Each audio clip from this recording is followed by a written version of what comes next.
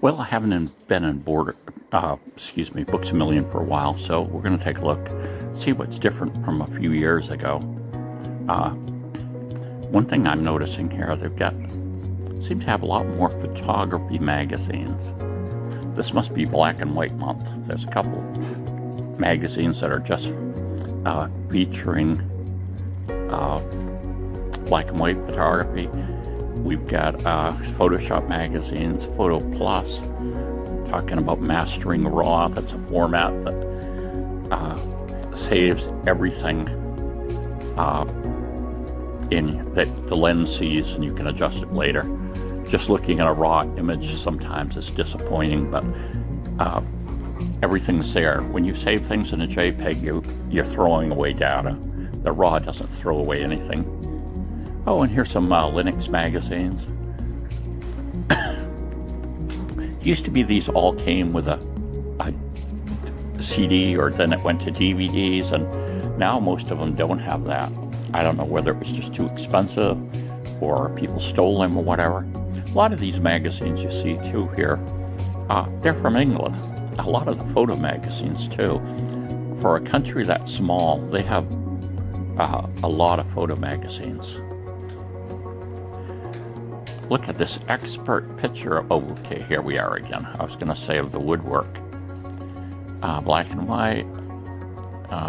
Let's see. And there's another black and white photography one. I'm going to kind of take a quick look at that just to see what the price is. And you can do black and white with your, your digital camera. Some people think, well, they take color pictures. No, you can do it in black and white. But black and white is a little more tricky because black and white requires content to look good, where color can just be pretty colors and everybody says, oh, that's neat. Sometimes people can look at a black and white and say, a really good black and white photo of something, and say, too bad it wasn't in color. I wonder if Ansel Adams, sorry, ever had that said to him. Look at it. We've got quite a few, off-grid survival, prepping, whatever, type magazines. Here's one, Alone, Off the Grid. A lot of magazines that have to do with firearms. I was kind of surprised there's so many of them up here. And so obviously they're carrying what's selling, so there must be a more of an interest in firearms now than I would say a few years ago. And then we got some of the off-grid magazines. We got Survival and Thrive, Survival Guide, Outdoor magazines. Oh, Yoda. One of the success, I think, of Books A Million is that it carries a lot of non-books. A lot of the stuff is linked with books, characters in the books or whatever, but they carry a lot of other merchandise. And I think a lot of it is for younger people. And who spends money? Well, people from 18 to 35 are the people that spend money, not the people like me that are 70.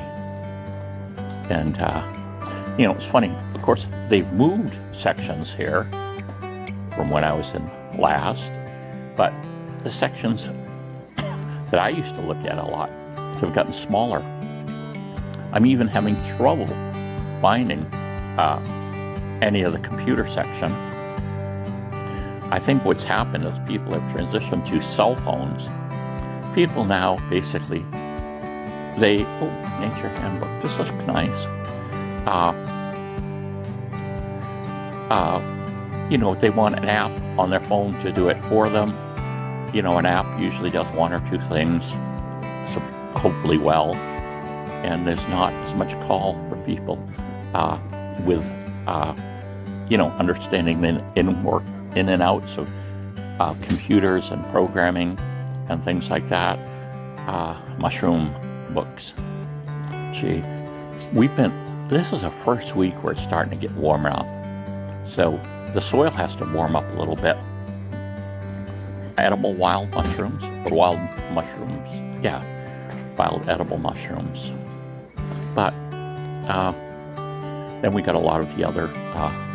There was a book I saw advertised called How to Breed a Tree. I don't see that here, but Good Mushroom, Bad Mushroom. There's a tree book. Oh, this one right here. That I've got my hand on. That's local to us. New England, northern New England and Canada. Mushrooms Guide. This is Edible and Medicinal Plants. I've got this book right here in, oops, I set the camera down for a minute. In a well, I'm not sure if it's Kindle or Nook version.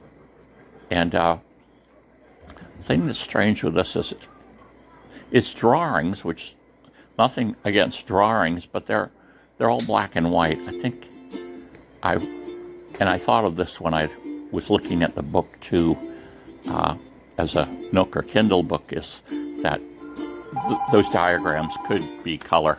Catch the phone. Well, we're back again.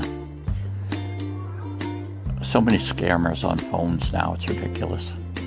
Yeah, I'm voicing over again because some of the music in the store was really, really loud. And, you know, I was hoping to talk as I was doing it, but that just wasn't possible with the noise of copyright music. Here's some Bibles. Get your Bible today. More Bibles. Wizard of Oz book.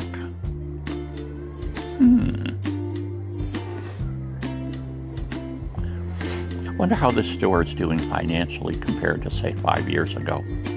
Of course, we had Borders in here, and they went out of business. And Books A Million went in right after them, practically. And they seem to be doing well. You know, I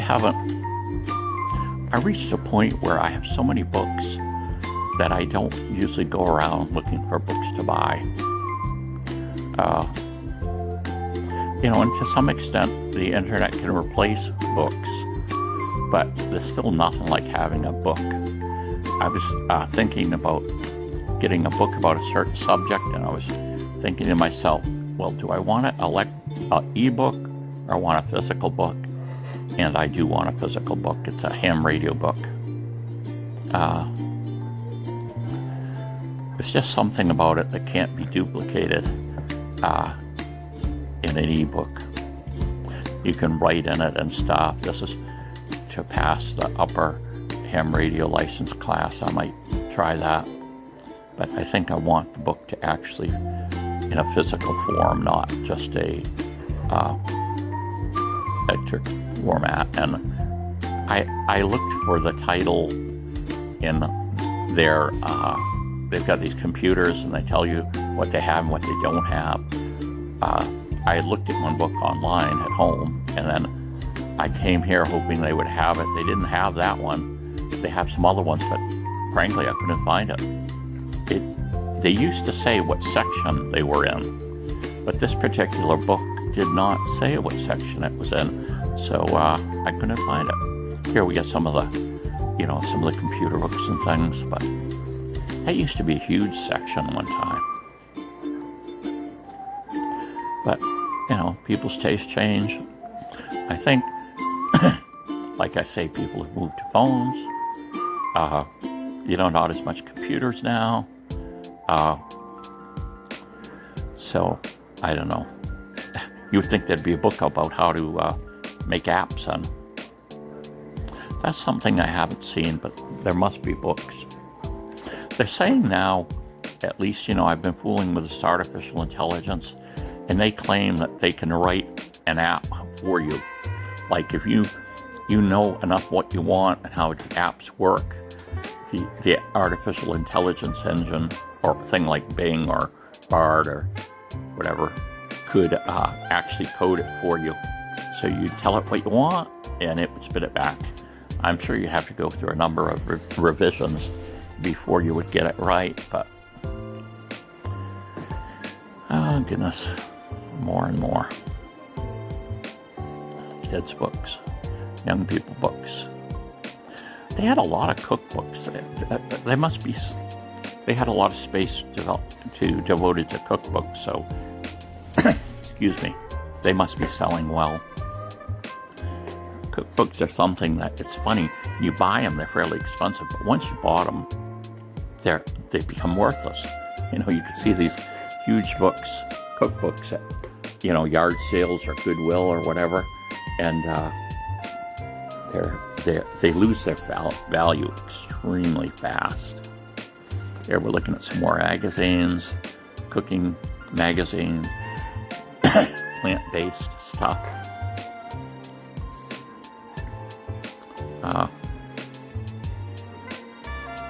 But I thought you'd enjoy this little walkthrough, and like I say, maybe a look back at how what they're putting out has changed. Oh, here's a Hobby Farm magazine. Oyster mushrooms on the front. They're like the easiest mushroom to grow. If you want to try growing a mushroom, you can try to grow oyster mushrooms. They're very hardy. They're very forgiving of doing things wrong to them too.